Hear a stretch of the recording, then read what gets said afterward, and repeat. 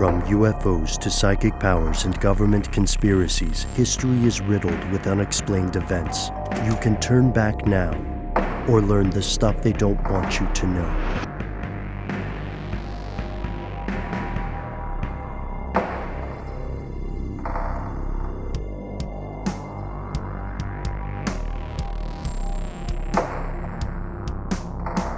We have a Facebook page called Here's Where It Gets Crazy, where a lot of our fellow listeners share ideas, follow up with questions, post some of the dankest memes on the internet as determined arbitrarily by us.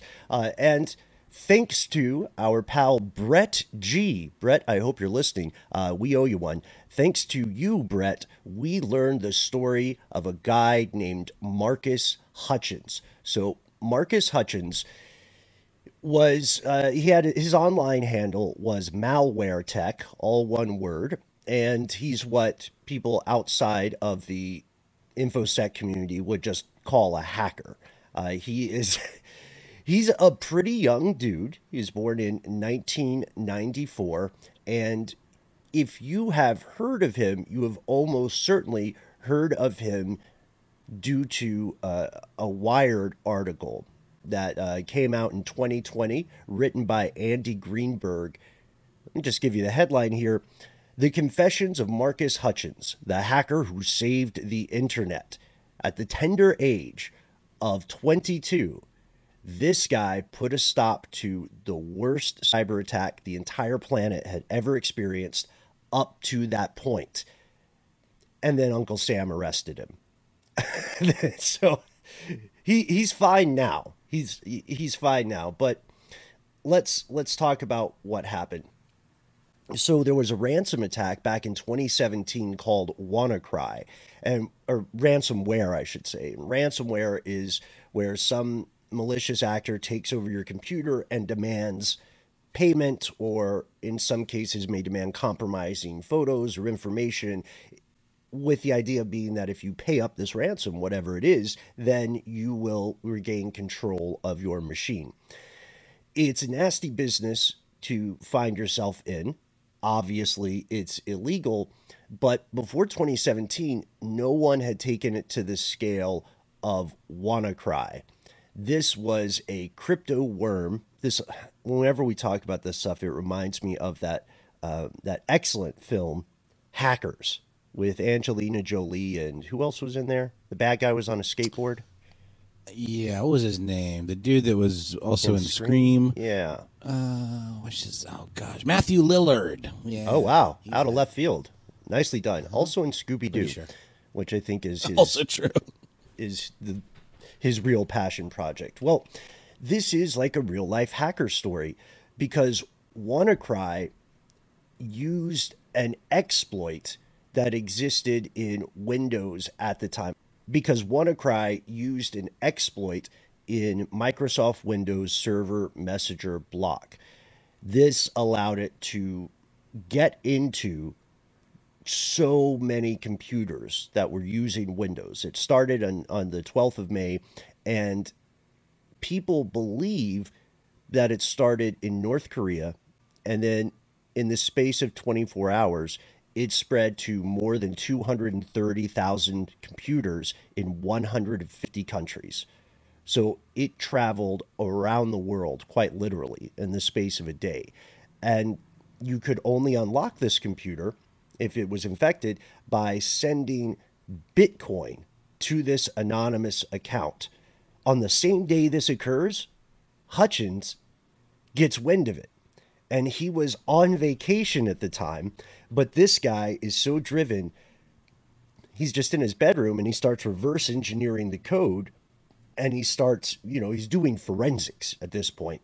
And he figures out that the malware has this weird looking domain name that it's tied to, so he thinks it could be part of a botnet at first. But then he finds out, hey, hello, the domain name is not registered. So he registers the domain, and then he sets up servers to act as honeypots, and it allows them to sort of track the infected computers. This is all happening very quickly. And while he's doing this, the worm is continuing to spread. And while it was spreading, other people, of course, are panicking across the planet, and they look into this and they find that Hutchins had registered this domain name, and because of how quickly he did it, he was able to cut off the flow of this world-eating ransomware. And he was working with a company called Cryptos Logic. They buddied up with the National Cybersecurity Center in the United Kingdom, and they spent the next days, giving some TLC to those honeypot servers to protect them against a lot of DDoS, distributed denial of service attacks. And then France, or some cybersecurity researchers based in France, found a way to unlock and decrypt those infected computers without giving up the Bitcoin. And this is when things actually start to go wrong for this poor guy. Like, so far, he's a hero, right? He's like, this is God tier level white hat hacking. He's saving state level actors at this point. As a 22-year-old in his bedroom, this feels like it'd be an amazing film, right? But yeah, but it would, I honestly think it would be an amazing film, but that's because of what happens next. So everybody at first is goo goo gaga over this guy. They're singing his praises. This mysterious Hutchins kid, you know what I mean? He's like the Mickey Mantle of good hackers now, or I guess LeBron James of good hackers. That sports reference does work. Okay, I had to check.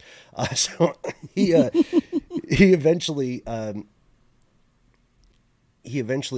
comes under the scrutiny of the press, which doesn't play around, and they figure out his government name. Malware Tech, they find, is actually this Marcus Hutchins kid. He tried to avoid the press, but especially tabloids in the United Kingdom, like the Daily Mail and the Sun. They're notorious for getting into people's lives. Some of these tabloids published his government name and his address. They did the print version of doxing him, and he did try to do one interview to say, "Hey, look, I'm not a hero. We don't have to talk about anything Malware Tech may have done in the past. Let's just be happy that we haven't been eaten by this worm virus." And he goes to DEF CON, and this is in 2017. And this is interesting because, guys, we used to go to CES, the Consumer Electronics Showcase that was held in Las Vegas. And sometimes, I don't know if you guys remember it, sometimes they would overlap. And you would have to try to figure out, is this someone who's excited about the new Toyota 3D audio technology, or are they setting up fake Wi-Fi hotspots to grab people's, banking info just for sure fun? Yeah. It seems like a great confluence, right? It does. It seems like I bet you there have been some very fascinating late night conversations in casinos, right? It's cool stuff. And so Hutchins is kind of, at this point, he's like a celebrity, and he goes to DEF CON, where he is lauded, of course, as a hero. But the streets are watching, and the alphabet's watching too. And so he's getting ready to go back to England from DEF CON on August 3rd, 2017. And I'm starting to think I might have been at CES then. Or one of us may have been.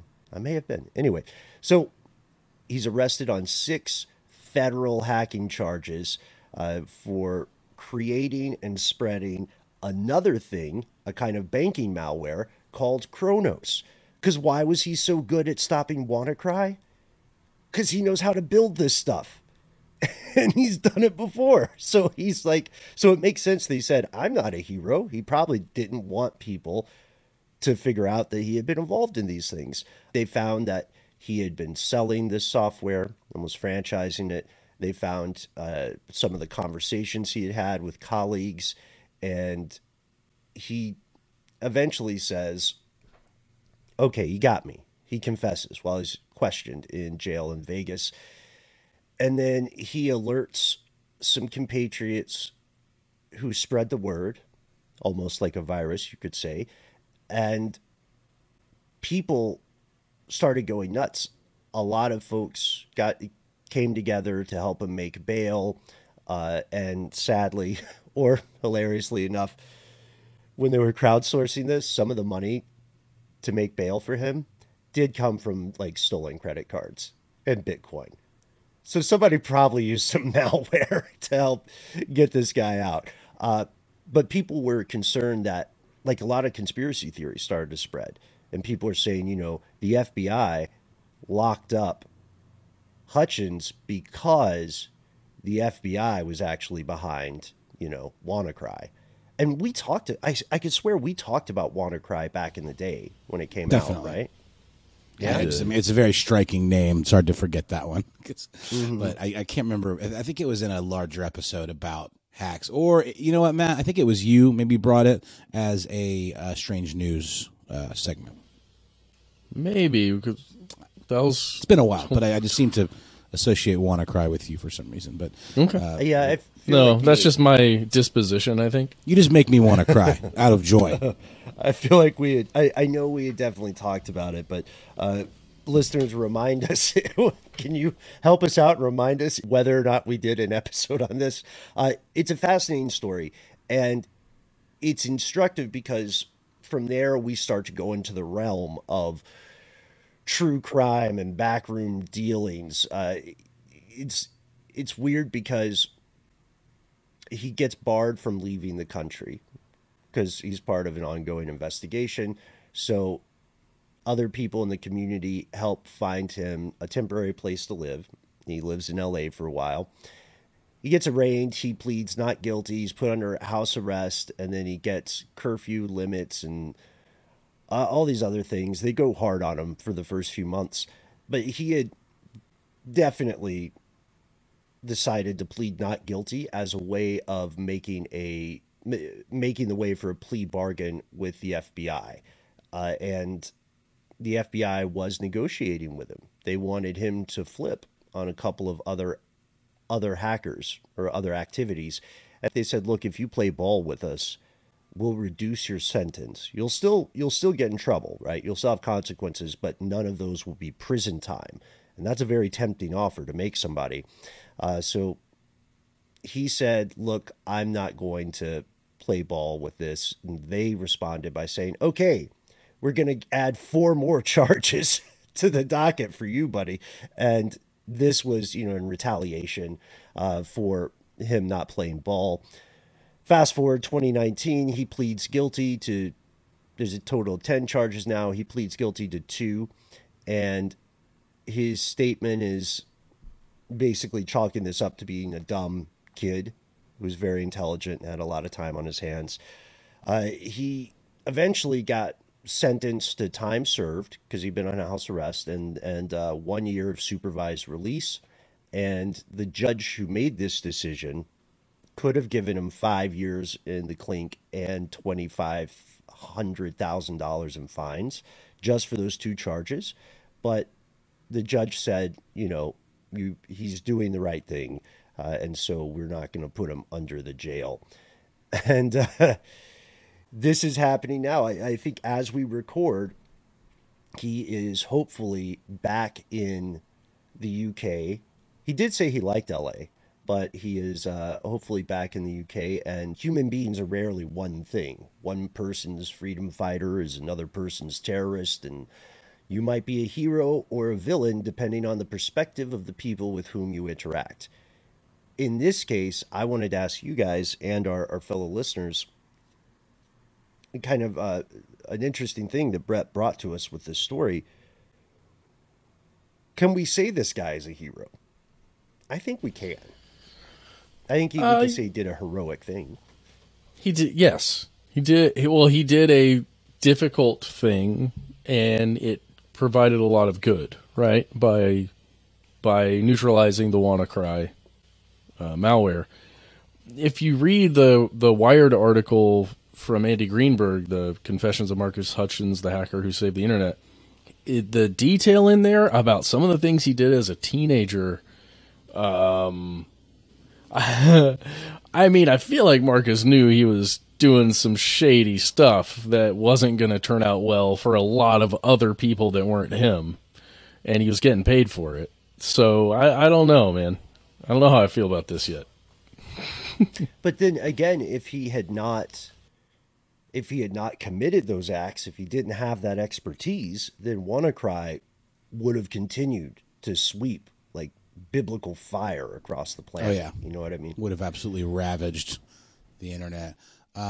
We see this a lot, though, guys. I mean, we see examples of, I forget what it was. Gosh, it was something we talked about very recently where somebody saw some source code and realized something was not protected. Like looking at some source code, realized that some internet service or site or something was very, very, very unprotected, and then reported it and then got in trouble for hacking. But all they really did was look at the source code. And I'm sorry, I'm not doing a good job of remembering exactly what this is, but this is a thing that happens relatively frequently, which makes people with internet expertise like this who could do good very reticent to report anything to anybody in a position of authority, which I understand why, because things like this happen.